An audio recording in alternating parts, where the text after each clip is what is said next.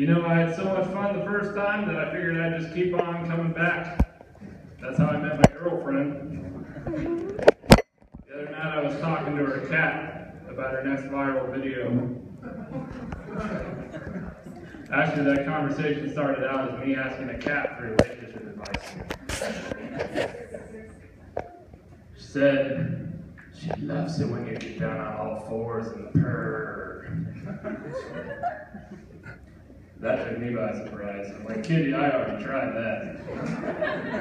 And yes, this cat sounds a little bit like Batman and a 30-year-old chain smoker. She also said she's fond of dead rodents. I bring her dead rodents all the time. You gotta try the dead rodents. I said, Kitty, that is disgusting. I am not gonna do that. Why don't we just make an adorable viral video? I'll get you a ball of yarn, you can play with it, I'll record it, throw it up on YouTube. Job's done.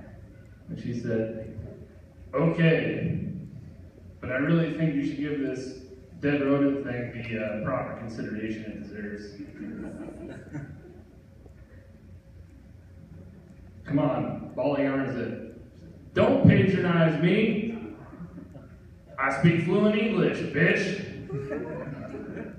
Wow, Kitty, I'm sorry. But you should probably give me that ball of yarn anyway, you know. I said, Kitty, I love cats, but you're kind of being rude right now. She just said, shut it, asshole, I don't answer to you.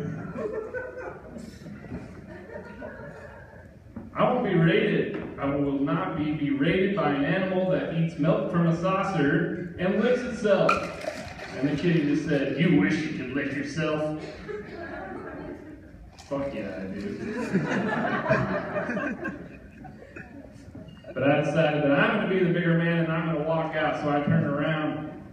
But Charlotte the kitty, oh, Charlotte wasn't done.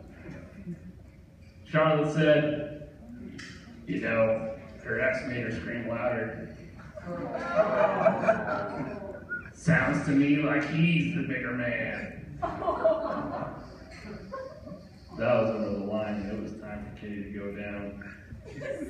And I said, Charlotte, you were named after a fictional talking spider who could only spell that some pig. And I was real proud of that, so I got down in her face like this.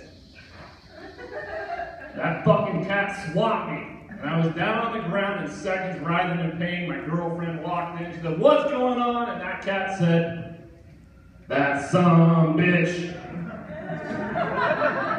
Thank you.